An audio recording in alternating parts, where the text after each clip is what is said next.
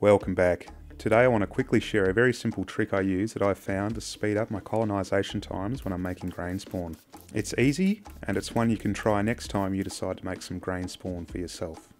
So, when I make grain spawn I like to use jars. They're reusable, fairly cheap and they're commonplace. And they let you see what's going on fairly clearly through the glass. However, when it comes time to perform the break and shake a little later on, unlike grain bags, glass jars are quite cumbersome. They can also be dangerous if you smash the jar while breaking up the mycelium inside. To avoid this, I started to shake up my jars immediately after inoculating to spread the culture throughout the grains and disperse it through the jar. I noticed after an initial lull in the beginning, a rapid and almost explosive growth of the mycelium could be seen, with hundreds of inoculation points distributed throughout the grains. These points would then grow out and begin to consolidate remarkably quickly. So in today's video I have two sets of 3 jars that I've inoculated with 3 cc's of culture each. 2 of these jars I will shake up just to compare the initial stages of colonisation between the shaken jars and the unshaken jars. Anyway, these jars are prepped and inoculated. Let's give a couple a good shake and watch them colonise.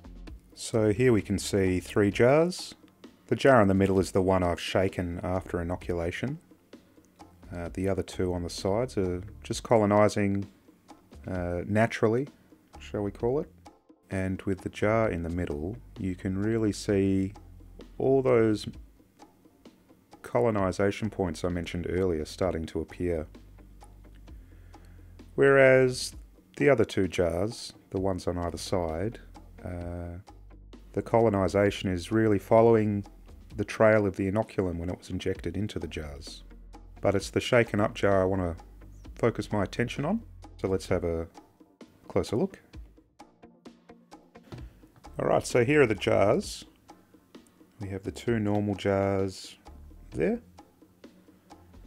And here is the one I've shaken a little bit earlier. And look at that. Hundreds of little inoculation points. This is about 3 days after inoculation. But you can see the culture is dispersed all the way through those grains. There they are. Lots and lots of little colonies.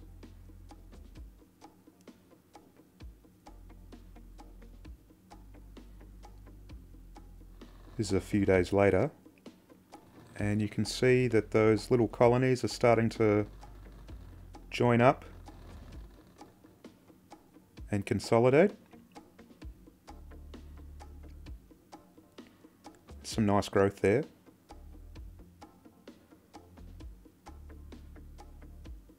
It's looking really good. Spreading out all through the rice.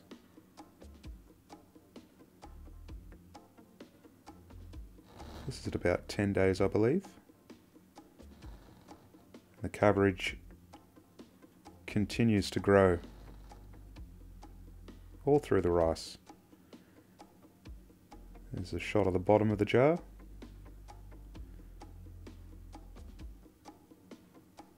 Really illustrating all those colonisation points spread out through the grains.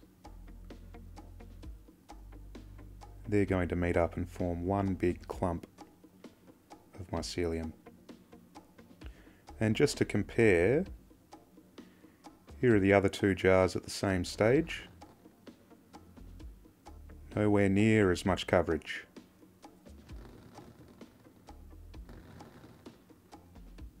There's the bottom. And the 3rd jar, same story.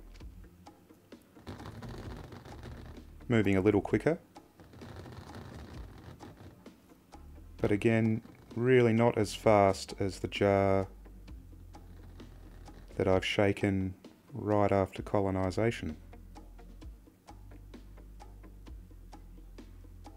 Which you can see here again. Looks pretty good. And here we can see the 2nd jar set I put on. And it's much the same story. We have lots and lots and lots of little colonisation points throughout the grains. spreading rapidly, consuming the rice, and the other 2 jars in that set, again moving a little slower. So just some final thoughts. Shaking right after inoculation does seem to be faster, as you can see on your screen. It seems to be a case of the old subdivision of particles increases the rate of reaction concept from my high school chemistry classes.